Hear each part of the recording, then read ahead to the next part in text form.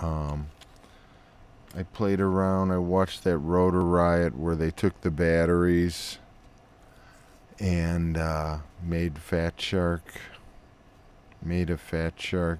battery out of these, what are they called?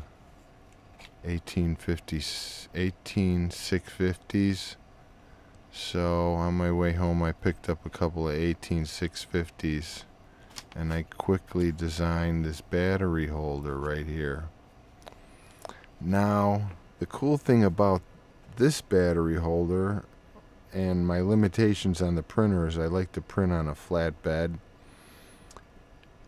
You know how they have on the end here where it holds it in your FatShark strap? Well, I put that on the side, and I can add another one to the other side if I wanted to, right? And then the batteries sit in their own little compartment down there, right? And then what I did was I made a little slot so you can slide the LED in, right? So that when you get it all ready, you get your solder done, you put that in, that's the bottom, you have your wick on the bottom. You slide your LED into this groove. Then you get your top all soldered, and look what I did here. This slides in. Okay?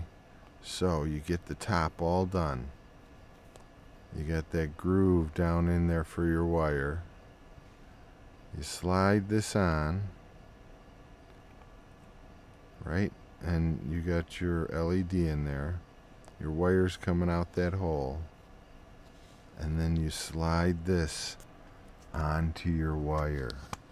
Let's see if I can do it. So you got your wire there, and you glue this, you know, epoxy this in, and then that way, I can't do this with one hand, hold on.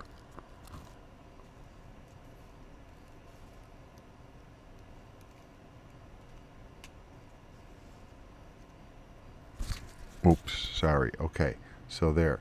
You got your wire coming out of that trough. Again, trough. And then you epoxy this on. Boom. That holds your wire in. Then your LEDs on the side. You got the strap on the side. Now all I need to do is figure out how to hold it together. Alright, so that's my 3D printed battery thing.